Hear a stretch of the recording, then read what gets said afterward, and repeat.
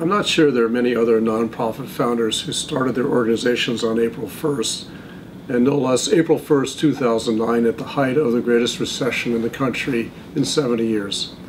But I'm very pleased to say that April 1st, 2019 marked the 10th anniversary of Convergence, a period of great growth for us, a period of great success. And I want to start by thanking any of you who've been involved with us over the years to help Convergence reach this milestone. We're very proud to be alive at 10 years, and we have big ambitions for the future. You know, I started Convergence because I thought there was a missing capacity in Washington, D.C. and also around the country. There really was no place for people who disagreed on major issues but really wanted to solve them, to sit down, get to know each other, build relationships of trust, and get to places that you can't otherwise get. Too often people just debated each other and then went to their corners.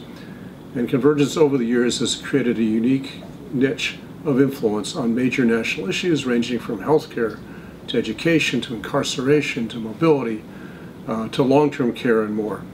And that's been the hallmark of our work, that we've been able to bring together people who have the collective knowledge, experience, and influence to really move the dial on big national issues. And that will remain in our next decade the cornerstone of what we do, which is to bring together people who want to resolve and address big national issues through the unique methodology that we have moved forward so effectively. Beyond that, in the next decade, we also have expanded our mission to both inspire and support others who want to use collaborative processes to make a difference in our society. So we're preparing ourselves to help other people use these processes, and I'm very pleased to announce that we've actually been invited by an entity of Congress to help them function more effectively, and we hope to take these ideas out even more broadly.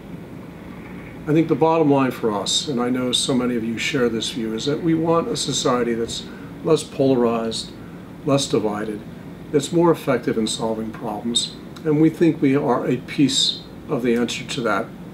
And we're pleased to be in community with so many others who want to make sure our democracy is strong, that we address the issues that divide us effectively, and really deal with the fact there's a lot of unnecessary differences that can be resolved amicably and positively for good effect to help solve problems to improve the lives of millions of people in our country. So again, I want to thank so many of you who helped Convergence achieve all that it's achieved. We want to invite any of you who are not yet involved with Convergence to come in and be part of what we're doing. We hope together we can create the kind of civil and effective and functional society we all want in this country. Thank you.